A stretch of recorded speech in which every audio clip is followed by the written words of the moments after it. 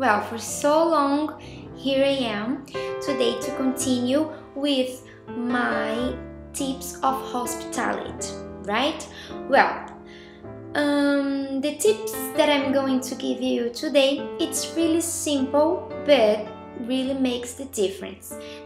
But before I really start, let's have a look at this picture.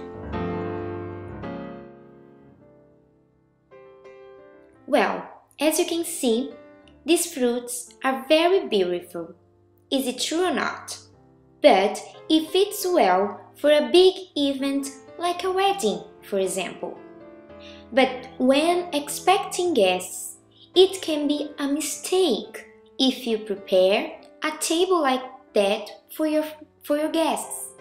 Because the fact of the fruits are not cut, your guests may not feel comfortable to take a piece of a papaya or a piece of a melon, or even they may think they are spoiling the decoration that you did.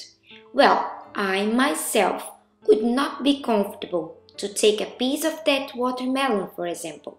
Nothing against it, but anyways, I'm talking too much. Let's get to the point. Well, let me show you my tip for today. Let me just pull a little bit so that you can see.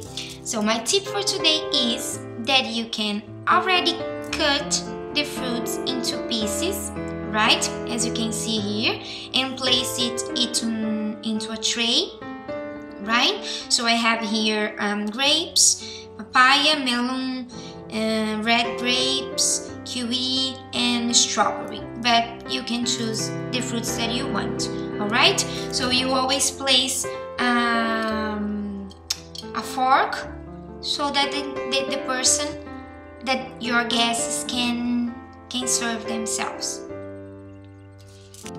Well, for today it's all. I hope that you like my tip for today. A big kiss. See you next time. Bye bye.